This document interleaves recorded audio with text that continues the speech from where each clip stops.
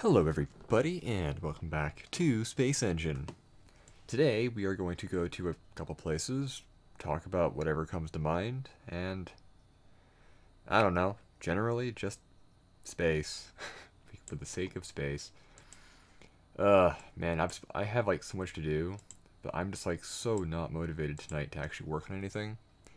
But I hate taking time off, so it's like I'll just do a video because that's doable. Alright, first off, we're going to see if we can go to... Aha, it is here, okay. This is the Comet of 44 BCE. It was a, yeah, there we go. Great Comet of 44 BC, Caesar's Comet. It came by and terrorized humanity back in the day. I think I actually have been here before in a previous video, I can't remember. I've tried doing great comets before in the past. I think I went to Hale-Bopp at one point. I don't remember. Point is, comets are cool. Where is the sun? There's the comet. Where's Sol? I'll do this. Sol. Okay. Sol is right there. And it is currently 0.23 light years away. What does the map have to say about all this?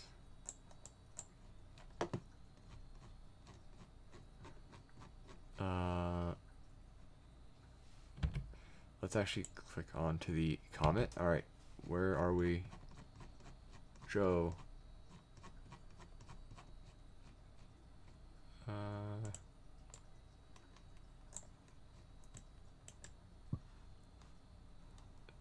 Like we're a ways from. I don't even know what that.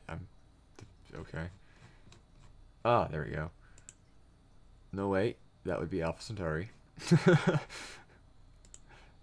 what's all this then? Oh, it's just other crap around the sun. Oh, there's the sun. Yeah, look at that. Just a population of icy bodies out here in the middle of nowhere. Oh, right, the sun, of course, has a planet with life. Why wouldn't it? I mean, I'm currently living on said planet. Alright then, where else to go? Somebody asked if I could check out the Bootes Void. Bootes? I don't actually know where it is. I probably should have looked that up, shouldn't I? Oh, Oumuamua, let's go there again, sure. Oh yeah, oh crap, I should have looked this up. I don't actually know where it is. Oh my goodness, okay. Ooh. It's very dark out here. Canopus. Yeah, I bet. Ooh, Cirrus. And Capella. Everyone likes Capella. Where is Betelgeuse? No. Where is Sol? Sirius again. And back to Canopus. I'm not very good at this. And we're back to Capella. Ah, that's just wonderful. That is wonderful. Right.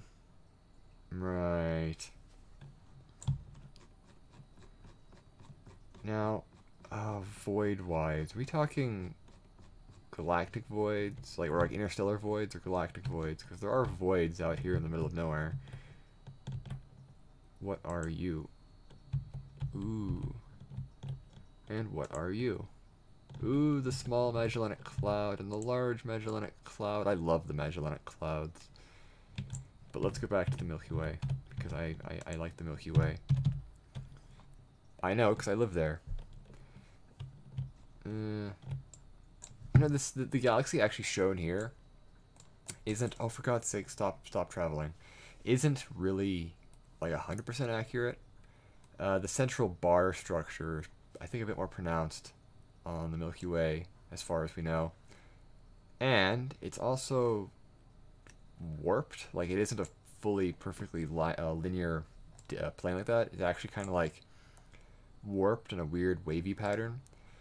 The galaxy actually looks kind of like a Pringle in terms of its shape.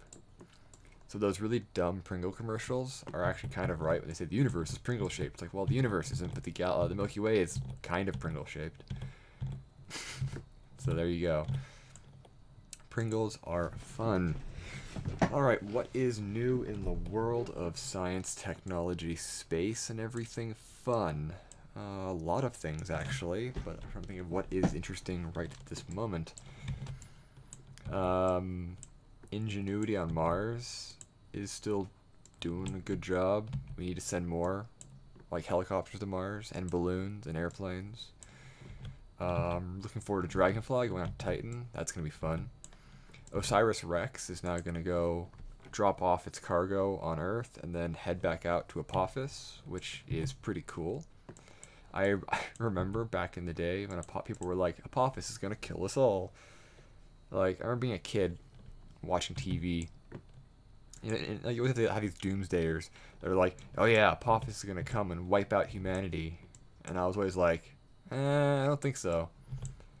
And then you look into it and it was like, oh, there's a very, very small chance that it might slam into Earth in the 2040s or something like that. And then a little while later, they were like, oh yeah, no, we reran the numbers. There's actually no chance. And it's like, yeah, I figured. But people still worry about that. It's like, you have to worry about Apophis. And it's like, you really don't. You really don't. Ooh, life. But that's still kind of cool. I'm looking forward to seeing Apophis up close. Alright, a mini Jupiter. Ah, the moons have life. Oh boy, subglacial. I mean, it makes sense. Most of the life in the galaxy is probably in ice shell moons. That is an opinion by me. That's not necessarily a fact you can take home. Although I'm not alone in thinking that. Like, it's a fairly reasonable supposition based on the data we currently have. And if we can, if we do find life in like Europa or Enceladus, then it just makes it even more likely. So, to the point of confirmation, because like if we can find microbial life in like just one ice shell moon in the solar system, that's pretty great. If we can find it in more than one, then it's like, yeah, okay, the galaxy is full of ice shell life. Probably mostly bacterial, because microbes are easy to deal with. Where are we? 3 planets? Sure. No, I don't go back to Oumuamua. My, ooh, you look like it could be a fun place to hang out. Boom. It's a cold Aquaria with very bright stars, and it had a friend in the picture. There's oh, it only has one friend. It has the moon. Oh. Let's see here. Age. Atmosphere is quite complex and full of a lot of carbon compounds. Atmospheric pressure is incredibly low. And it's incredibly cold. Tilt, 22. Axial tilt, 65 degrees. What is its diameter? 0.77 that of Earth. And its mass is 0.281 of Earth. Greenhouse effect, probably not much of a greenhouse effect, honestly, considering its temperature. Then again, Titan has a greenhouse effect. It's very, very small, but its atmosphere is thick enough that it does actually create a bit of a greenhouse effect. It also reflects a lot of light too, so there's a bit of a cancel out there, but it's like its atmosphere is a touch, like really, really tiny bit warmer than it would be otherwise, so technically that is greenhouse effect. Cool, sub-Neptunes. Sub-Neptunes are cool. A frigid mini Jupiter, no. In other news, things are going very well. It actually looks like I'm going to be able to get my first dish for my radio telescope either late this month, early next month. And I am so looking forward to that. Because once I have the first dish, I can finish up the feed horn, slap that on, get it all set up with the radio, and then start actually like doing streams where I'm looking through my actual telescope instead of just my antenna that sits next to me, which kind of sucks. So I'm looking forward to that. That's gonna be a lot of fun. Again, the initial like telescopes are just gonna be the single aperture, 6-foot dish. Um, it won't be great because it'll be in my backyard, so there's gonna be some interference. But it's straight up, so it's it'll have a view of the sky. And once I can get the other two, I'm gonna be relocating the whole thing over to probably the observatory out of town on their grounds, and it'll live there for a while as a 3-dish array that's just constantly scanning for aliens because, well, somebody has to. So I'm looking forward to that. That's gonna be a lot of fun. Beyond that, not much else is going on. I have my rockets I'm working on. I'm waiting for the hard copy of my like short story collection to show up so I can give it the go ahead, because it's self-published, so I don't really trust that it's gonna be perfect first time. Ooh, aerial organic life, a red dwarf. Yeah, I was originally gonna try to pitch the short story collection, but it's like new authors trying to do short story collections. It's like it doesn't happen. Like it's really hard to do. Actual like my actual book I'm working on, boom, that'll totally be much easier to pitch, and I'm gonna do that. But the short stories, I was like, I'll just self-publish them as an anthology or a collection, and let people either read them for free or buy a copy. I don't actually mind either one's fine. This is kind of an interesting little planet. Not much detail. I mean, it's a bit of detail. But, wavy clouds. I've actually been thinking recently, I want to get some gallium, because I've been kind of wanting to work on, like, a thermal collector, like a solar thermal power plant setup, but using something with a much higher, or I think a much broader temperature range, so it can store heat for longer. Because current, solar thermal power plants use like various forms of molten salts that are heated up by the sun, and they can stay hot enough for long enough that these plants will still produce energy even when after the sun goes down. Like you can have them producing power for hours into the evening and night. But then when they do eventually cool down, the power input drops, and then you have to wait for the sun to come back up. So I was thinking, it's like, what if you use something like a working fluid that could maintain its fluidity at a much higher temperature? And so I was thinking, what if you did like a graphite container, and you filled it with liquid gallium, because gallium has an incredibly wide liquid range, which is actually quite interesting. Its thermal properties probably aren't the best as a thermal storage, but its really wide liquid phase means you can heat it up a lot without it like boiling. So I was like, yeah, I wonder if you could like actually make a thermal setup, like a solar thermal battery essentially, that it's heated up during the day to like unfathomably high temperatures, and then it's just because like you have it in large enough bulk and it's hot enough, it takes a long time for it to cool off. You just heat exchange that's out slowly to make power, and see if you can make it generate power for longer into the evening, because why not? That'd be kind of fun. I also just like playing with gallium because gallium is really cool. It's like non-toxic mercury, although it's kind of a pain to clean up because it wets like everything.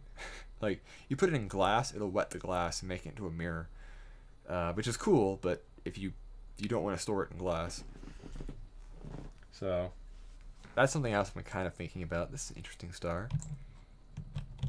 Well, there's a bit of well, yeah, actually it has sunspot activity running along like one hemisphere, but not the other.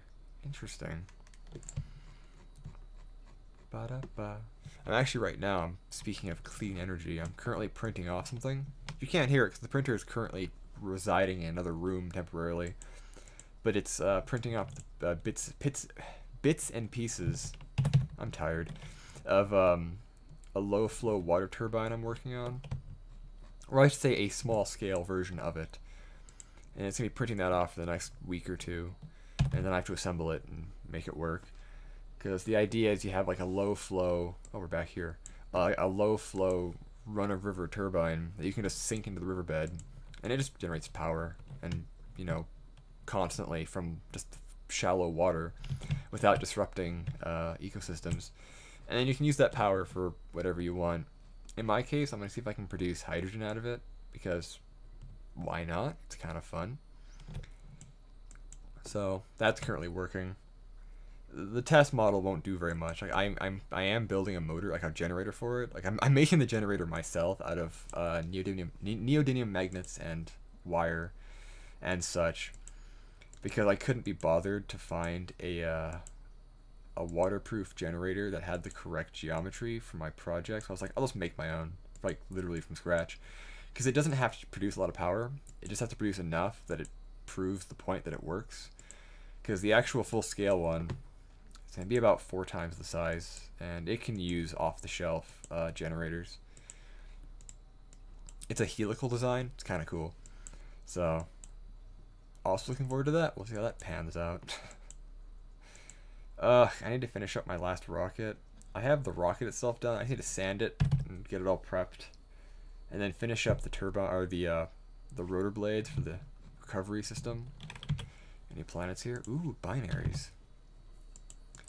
So we'll see how that goes. I love close binaries. They're so neat.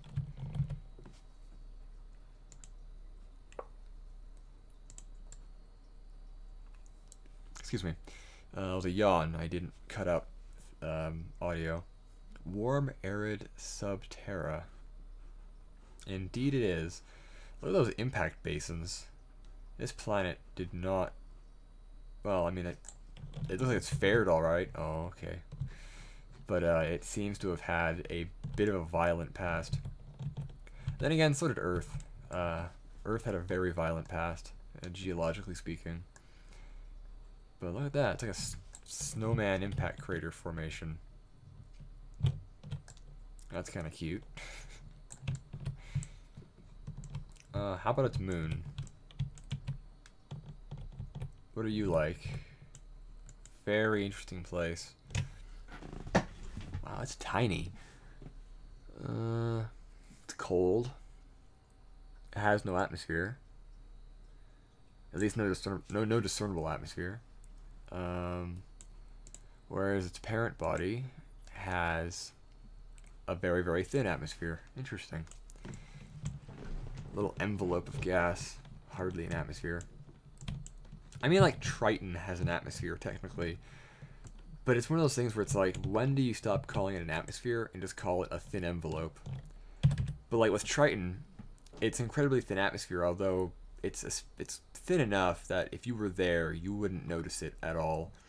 But it's just thick enough that it has weather. Like, there's actual clouds on Triton. They're very thin nitrogen ice clouds. They're really cool. But they do exist, so it's like,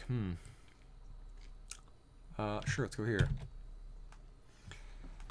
Or like Europa has a oxygen atmosphere, but it's a very, very thin envelope of oxygen produced from, I think, like peroxides in the being produced in the ice and then decomposing because of the UV radiation, or the ice itself being dissociated by radiation from the radiation belt, just breaking off the oxygen and hydrogen.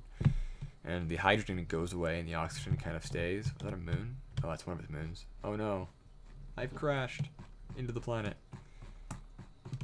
Where am I? I can't be on the surface of a gas giant. That's not how it works. Let's check out the moon. Ah, we've landed on the moon.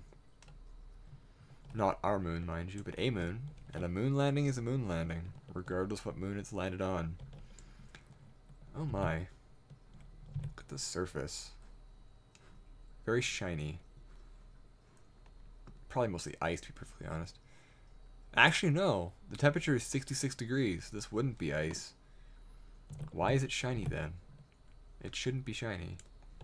Then again, ice in the solar system isn't shiny either. I mean, Europa's shiny, I suppose. Comets aren't shiny. They turn like black as coal because of just like organic compounds on their surface. Which, like in Star Trek Enterprise, when they landed on the comet and it was white as snow, it's like, yeah, it's not accurate. But it's Star Trek, and I don't care. I enjoy it. But anyways, that's 20 minutes. This was a very unproductive episode. Whatever, it was kind of fun. Talked about solar energy and stuff. Thank you all for watching. I hope you enjoyed. If you have ideas for places for me to go, let me know in the comments below, or topics to talk about. I don't know. Watch my other videos too. They're kind of fun. Or don't. Anyways, thank you all for watching. I hope you enjoyed, and space.